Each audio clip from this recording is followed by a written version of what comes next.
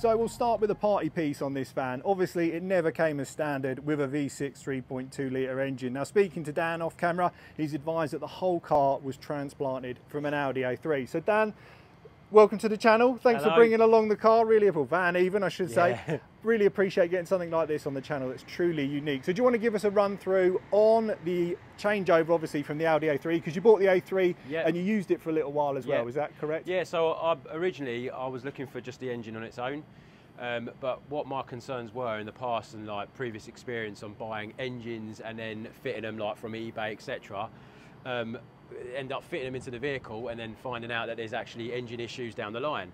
So what I wanted to do is I wanted to get the whole car, so I knew that I'd have bits of wiring that we could use and potentially the hubs for the brakes, etc., which we'd get onto. And for me to actually buy the whole vehicle in one go and actually drive it for a month, it would give me confidence that in that time period, doing say 1,000 miles, I was then happy to then proceed with the conversion. And a conversion it is. Now, I've asked Dan to keep it steady for the first drive that I've been out in it, because I want to film the first reaction to this, because I mean, it's not a standard V6 either, is it, Dan? Let's be honest. What have we got blowing into this engine at the moment? So yeah, being me and enjoying a bit of power, we decided to supercharge it. We've got a Rotrex C38 90. It's actually been rebuilt as well. So it's running a T2 compressor. It's about 10 psi boost with an upgraded fuel system. However, in these kind of hot days, it does tend to pull a bit of timing back to preserve the engine life.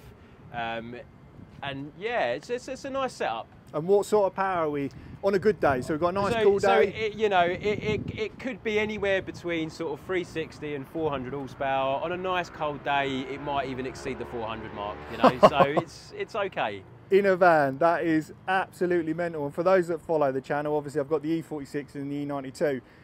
But the weight difference, I mean, did you say it was about 1,200 kilos? No, it's actually about 1,400. Oh, 1,400 kilos. So we're still probably 150 kilos lighter than the E46 M3, but with another 60, 70 horsepower from a van. Awesome.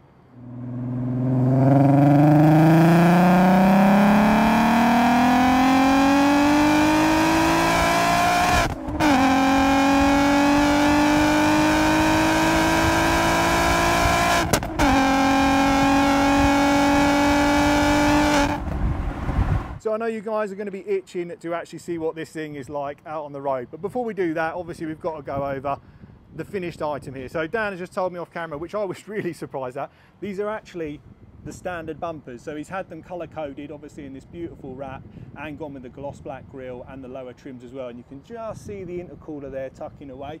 Wheels, what have we got on here, Dan, on wheels? Yeah, there's some Koenig wheels. They're a German brand. Yeah, they're super light, 18s, 245 tyres all round. And how's traction on that?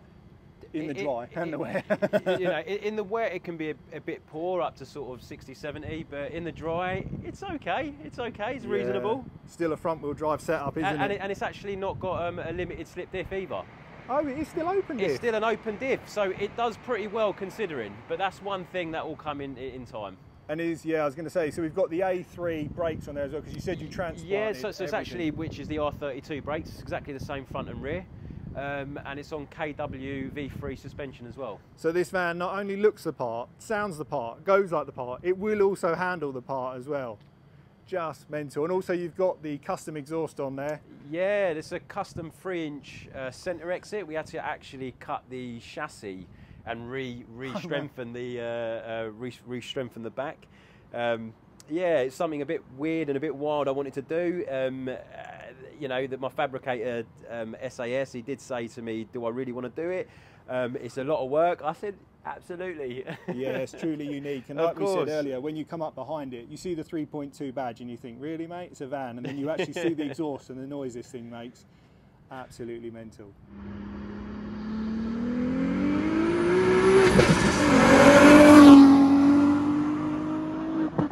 So inside the cabin, also not a standard van in here, is it, Dan? So we've got GTI seats. Do you want to tell us a bit about why you went with these seats, Dan? Obviously, yeah, so at first I actually put the A3 seats in from the actual vehicle that I had, but I found it was giving me a bit of lower back pain, old age, I don't know what it is.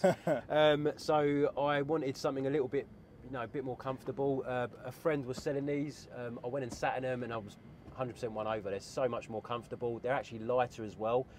Even though they look a bit thicker, they are really light seats. And they're comfy as well, aren't they? We've just really comfortable. And it's my daily works van, so you know, I need to be comfortable. And anyone needs any electrical work doing, I will link Dan's Instagram at the end. And he's also got the, is it like an Android head unit in there as well? Yeah, so yeah, it's not an Android. Yeah, it's basically like an Android head unit. Yes, it's got all the you know, the Bluetooth and all the gimmicks. It's got an amp behind there as well to power some upgraded Vibe speakers. Yeah, and you know, he's got the Mark 7 GTI genuine stick that needs to be modified. Nice place to be, isn't it? Like you say, really nice place to be, especially for daily use. And it's just comfortable. It's a nice GT cruiser when you don't want to be a bit silly. It's nice. Well, as I say, we'll go on to some of Dan's other stuff when we're out on the road. I would probably say this is his most tame vehicle of them all, which is pretty mental to say. But yeah, I suppose it's time to get this show on the road.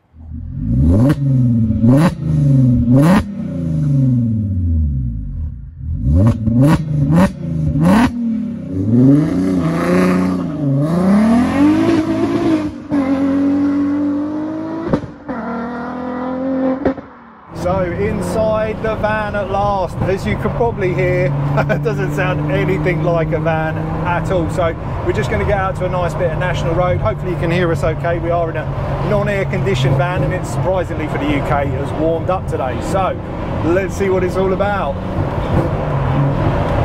And it is such a nice sounding motor. Like, it just feels like it's just happy just to come along, isn't it? Yeah, it's just nice and smooth, and that is.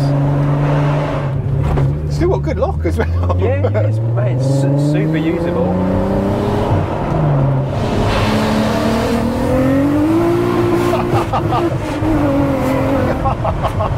Mate, that is mental, isn't it? That is properly mental. Lively with a diff as well, and without a diff in. What a sound for a van.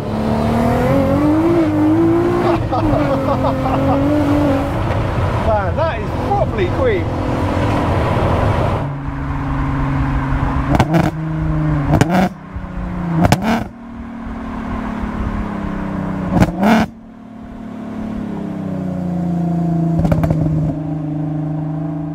Oh, look at that sinkhole. Yeah, you got to be a bit careful. Mate, that is mental. Yeah, I know. Proper little fiery thing, isn't it? Yeah, it is. Well, I did not expect that to pick up like that. And it still wants to rev, which is really nice. It's very, very keen. When it's supercharged, sorry, when it's naturally aspirated, it's not as keen. Yeah. It's a bit more of like a square power band. Just amplifies. This everything. Now, it gives it a lot of up at the top. Yeah, You know, it's a lot more keen to hit the higher RPM. You can feel it. It wants to scream all the way through. Oh yeah, absolutely. It's not the best of roads here.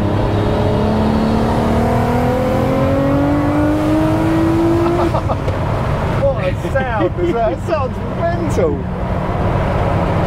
The exhaust is really nice because it's not droney at all. No, it's not droney. It's just as soon as you get on it, it is so yeah. Like when you want it to be noisy, it is, isn't it? It's because it's I mean, we're talking quietly, like you know, calmly, like.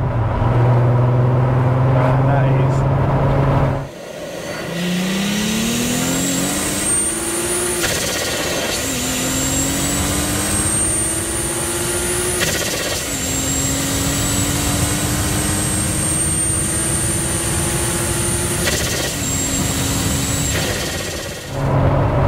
It's got a nice surge, isn't it? Yeah, sort of the way like it's just keen. A real progressive. Yeah, that's it, exactly that. And it's like, it still feels, with superchargers, very naturally aspirated, like, because it revs, it's responsive. Mate, the way that just wants to dance about, what? Mate, if you are ever late for a job, I will fucking question that. Jesus.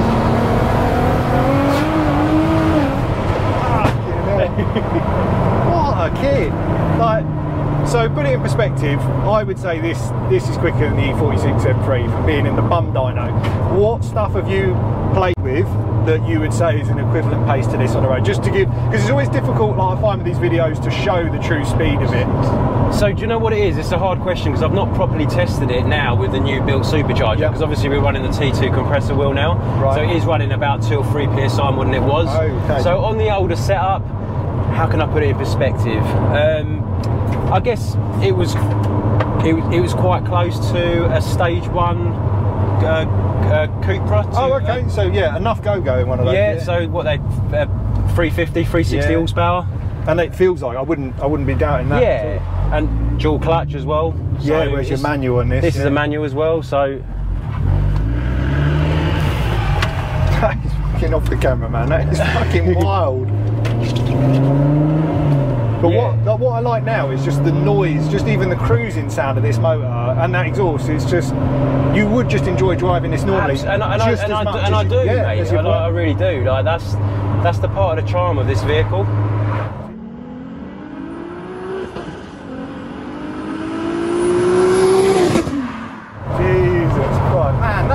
Savage, isn't it? When it comes, it just but it still revs, which I really like. It revs, yeah. This is what I mean.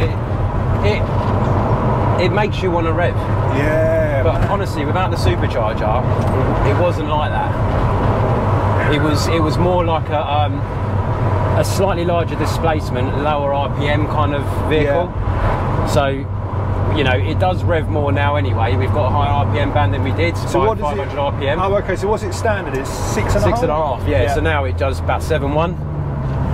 And you can feel it. You can feel it. Like if you drop some cams in it and stuff, they become really lively. Yeah, this is quite a basic setup in terms of what we can really add to it. You know, so, stock compression as well. Yeah, standard engine for an NA. Standard compression as well, which you can obviously with these. When you want to go for a bit more power, you just can put a head spacer. Yeah, to lift lower the compression. There you go, exactly that, and then you can run even more boost. So we're really on the limit of the standard engine. Really, of safe limits. Yeah, exactly that. So if you put the thicker head gasket in, lower the compression, and would you run the same charger or a different pulley size on this charger? Different pulley size. And then what sort of power can you go to on, say, stock rods, stock pistons? Really like 450. Yeah, so it's a lot of money. You probably want to run MEF as well, really, to keep things. Yeah, really. It is quite a lot of money considering. I just don't feel like I need more power in this. That's like if I needed, if I needed to rebuild the engine for whatever reason, then obviously we can venture that route then. But it's a lot of money to go from 380, 400 to 450 because all of a sudden. Do you see what I mean? Yeah, and also look, I mean, it's already a bit of a nutcase. It needs the diff more than it needs the power. Yeah, you see what I mean? So now, like, chassis up for it. You know, the power's really good. Tyres are. They're good tyres. Yeah, it's PS4s, PS5s at the rear.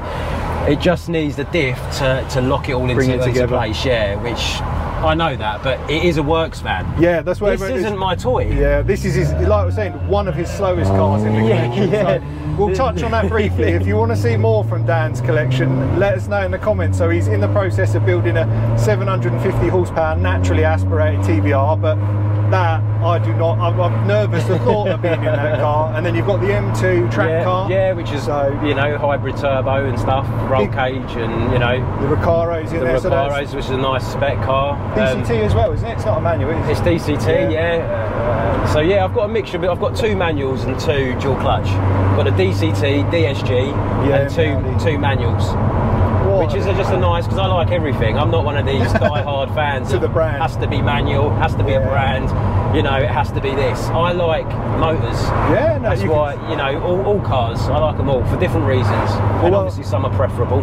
We'll put the link to Dan's Instagram in the description as well. So if you want to have a look at, you can see the van in standard form on there as well. You've got it? Yeah. I've got all my builds on there every step of the way. TVR is a bit slow progress at the moment on Instagram, but it's getting there. We're finally putting the pieces together, but that'll suddenly shoot. Big build, isn't it? It's a big build. That's a big build. 750 horsepower naturally aspirated. Just in time for winter, so perfect timing. Yeah, really. So I'm going to get it built, get it ready, and then put it in the garage. I do not. And not use it ever again. Oh man, what a build! But honestly, Dan, like, thanks for letting me go out in it today. Just bonkers, absolutely fine, honestly. And like I say, if you see a green electrician flying around by you, don't play with this van. Honestly, it is something else. Very nicely done.